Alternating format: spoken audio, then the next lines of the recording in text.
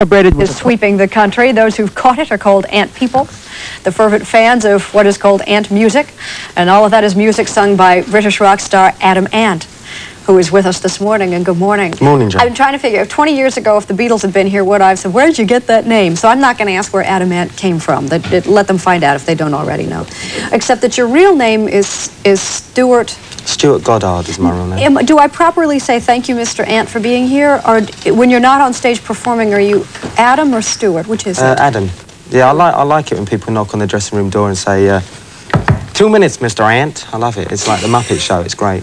I like Mr. Ant. We were talking about the patch on your jacket. If you could spin your shoulder around. You see this? That's a legitimate Apollo NASA boy's going patch? up there. The boy's going up there today. The guy is going up there. Good luck.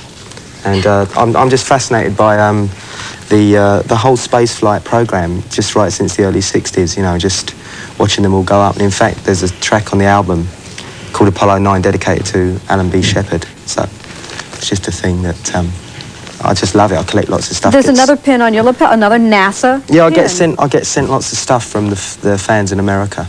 And it's the only place you can actually get it. On Live Aid, I had some real patches that had been sent to me from America. Is it things American or things space or what? What do you find interesting? Well, I think it's both. What fascinates me is the fact that, you know, it seems when we think of space, we think it's kind of futuristic science fiction, but really America created science fact. And when I saw the film The Right Stuff, it all sort of suddenly clicked that it was a wonderful sort of heroic thing and a great topic to write songs about. And everybody watched that. Everybody watched the space program in the world. I can remember everybody watching it. It was just fantastic. And from there, we were talking about how the things American inspire you. I observed from my semi-professional position that it seems that all the interesting music these days is coming from your side of the Atlantic. Well, it might seem like it, but what we've really done is stolen it off of you first, messed about with it a bit, you know, sung it in an English accent, and it comes back again, and then it comes back from America again. I mean, I love listening to Little Richard and Gene Vincent and Eddie Cochran and people like that, and Alice Cooper and all that, and that was when I was growing up. So the fact that some of my records are liked here now is just, it's like a baseball game across the Atlantic, which is... Yeah, you look sedate and mild-mannered and so forth here. What do you say we show a clip from your video? This is from Viva Le Rock, the album of the same name.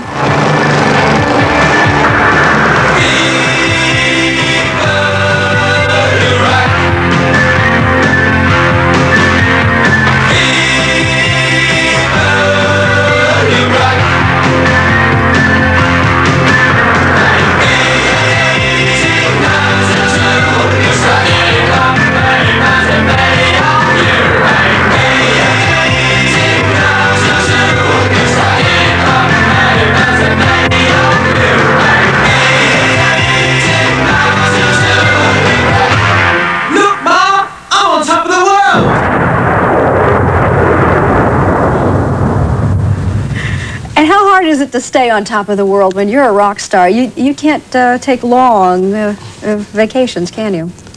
Last vacation I had was in Corsica in about 1975. I put my finger on it, really. You've just got to keep working. Is it harder to appeal to an audience now, to get their attention visually on stage when they're accustomed to seeing an explosion at the end of your video on television? Yeah, well, I've always thought that the video boom was so wonderful, but what you now have to do, what I think I have to do, is give them something live that matches it. What do you do? Well, for the Viva Le Rock tour that comes over here in October, I've just spent £50,000 building a set that I think I can fit all the lyrics of the album into. I'll be running around. It's very crazy. There's bridges and there's jungles in it. It's very. I like the idea of presenting a live video.